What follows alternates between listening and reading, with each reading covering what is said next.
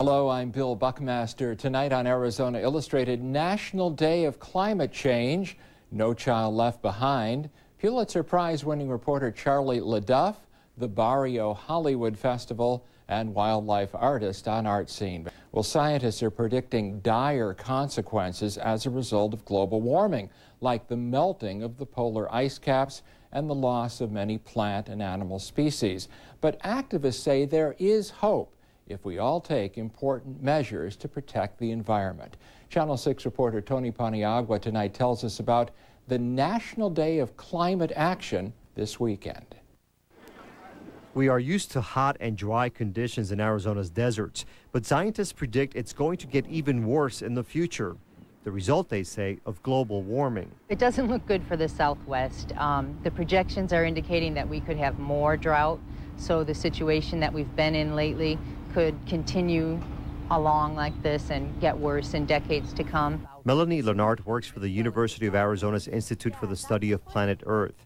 Along with volunteers like senior Emily Brill, they are trying to raise awareness about this issue, encouraging people to take action. It affects everyone. It's not an issue that affects certain social classes more than others. This will affect all of us. And so we need to come together to find a solution that everyone can participate in.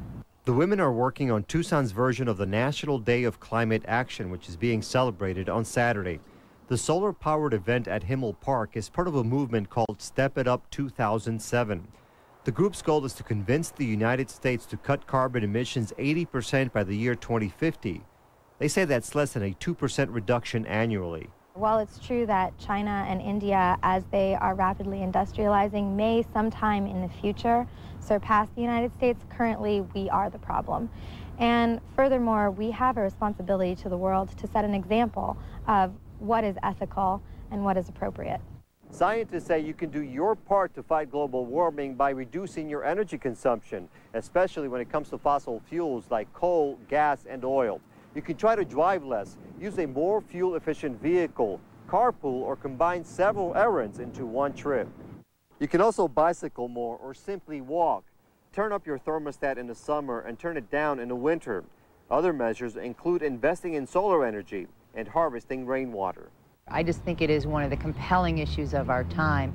And the thing about this issue is we can do something about it. There are so many issues that we face in this world that, seem insurmountable, and yet this really is in our control to some degree.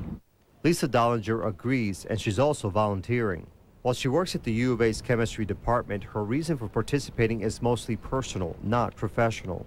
I have kids, and I want to make sure that they have a place to grow up that's sustainable and beautiful and has a diversity of animals and species. Yeah, I'm just mostly concerned as a parent, and not just for my children, but the children of the world. I've always cared about environmental issues. I'm a native of Tucson, and I care deeply about the Southwest.